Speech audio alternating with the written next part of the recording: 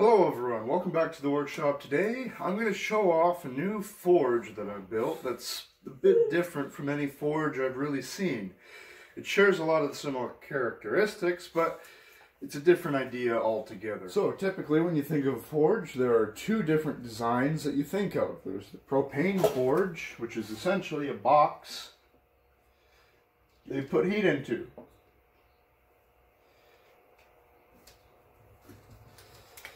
Propane forges are very convenient, especially for production work, but they can be kind of limiting.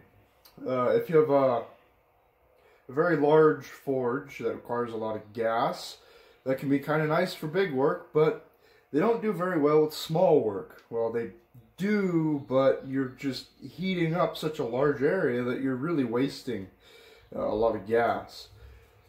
Now with a coal forge, which is the other kind of forge that people typically think about, you use coal, a solid fuel, which is it's more versatile in many ways than a propane forge. However, there are drawbacks. Propane forge, you have a burner pumping in propane and air, which is then burning in the chamber, heating up the chamber, and doesn't heat up much besides the chamber. Whereas a coal forge, you know, you have your fire, and the more air you pump in, the larger your fire is. Now that's sort of the basics, but with a propane forge, you're really limited to the box, and with a coal forge, unless you need to heat up a very large workpiece, you can put anything you want into a coal forge. You could have a corner of a large gate in a coal forge. If you need to forge a small portion of it, you could have a very large project in there. You could heat up the horn of an anvil and leave the rest of it cold. Whereas propane forges are far more limiting. You can't think outside the box if it doesn't fit inside the box. Now, propane forges typically are cleaner. Propane, as it burns, it will create water vapor, and water vapor will oxidize your steel more. That's why propane forges will scale more than a coal forge. Coal forges typically are a cleaner burning forge for the steel, but they do create a lot of smoke, and you also have to manage your fire. So those are sort of the two different kinds. Of course, there are also oil burning forges, diesel burning forges, as far as liquid and gas. And on sort of the solid fuel side, there's wood and corn and even dung, I've heard. So there are many, many kinds of forges, but really you're limited to a box of heat or sort of a hot gravel almost with coal. Now, there is sort of a hybrid between these two called a chip forge.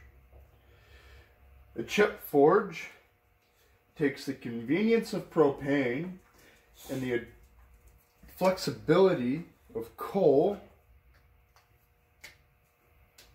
and combines them.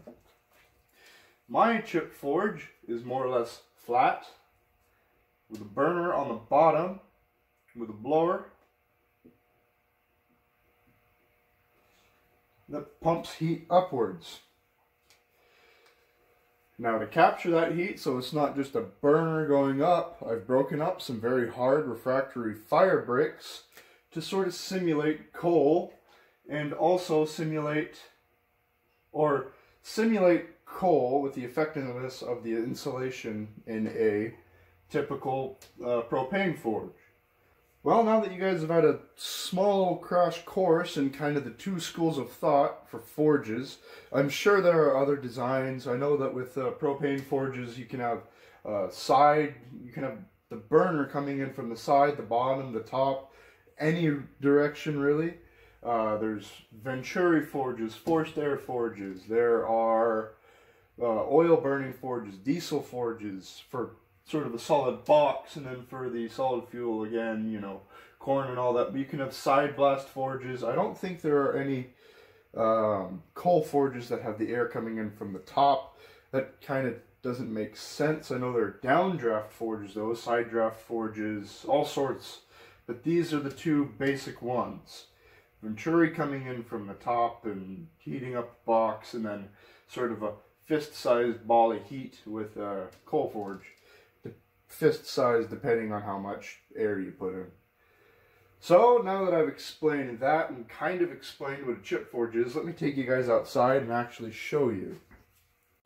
So this here is my ceramic chip, well, not my ceramic chip forge, but just my chip forge. It might not seem like much, just a pile of broken up fire brick. Below here is a small ribbon burner.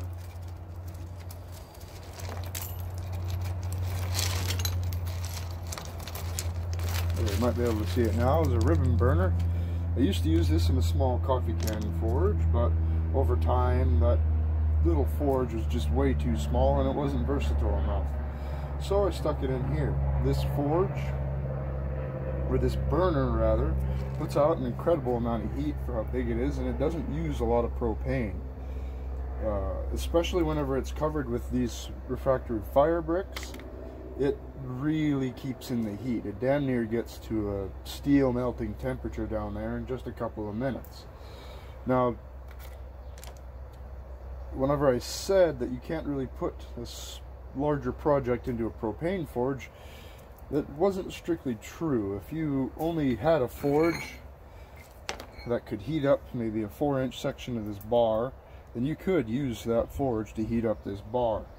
Really, where a coal forge or a chip forge like this comes into its own is really big projects where you need to heat up the middle of it. Say you wanted to heat up this part of a spring and your forge wasn't big enough to fit it in there. Maybe you could shimmy it in there and put it in front of it, but that just wouldn't work very well. Whereas with a forge like this, put it down in there like that, cover it up with the fire brick, and Bob's your auntie. So I'm going to turn a little chunk of this spring into a razor, because I don't think my little disposable razor is going to take off my Amish beard. So I'm going to fire it up and show you guys just how well this works. This brick is a little bit too big to be forging with. It takes a lot of heat to heat this stuff up, and it moves around much more than stuff that would be smaller chunks of fire brick would, but it does work very well. And over time I imagine this will break down, so I will kind of get a better feel for how large I want my fire brick to be. So now that it's uncovered and I've made sure all the holes are unclogged, that's one other sort of downside of this type of forge, is stuff will get into these little holes and clog it up, and then, you know, it won't, the blower doesn't have enough force to really blow everything out. So every once in a while I came in here with a vacuum and kind of vacuumed out all of this trash that's in the holes. So the blower itself is on right now. I don't think you can hear it, but whenever the fire is turned on, that's whenever it kind of gets loud.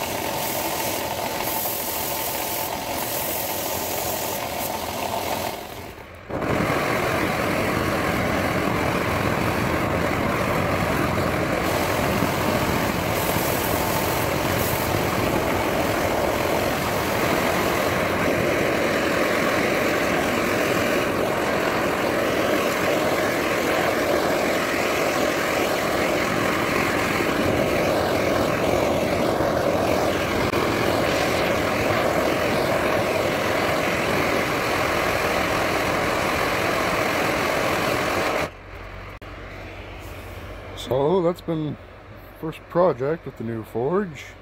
It works very well. It's very similar to a coal forge as far as I can tell. I have no real experience with the coal forge, but from what I've seen and from what I've heard, this feels very similar.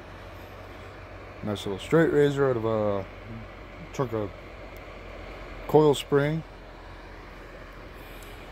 There is an issue where it will make this horrendous noise and have a lot of the more flame than usual. I don't know what happens or what causes that.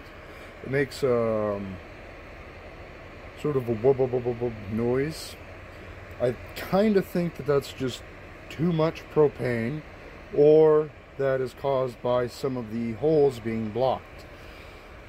What causes it, I don't know. It doesn't hurt anything. I just turn the gas down and then I bring it back up. It could be too much gas. Again, I don't know. As I play with it, as I understand it and learn this forge, I will figure that out.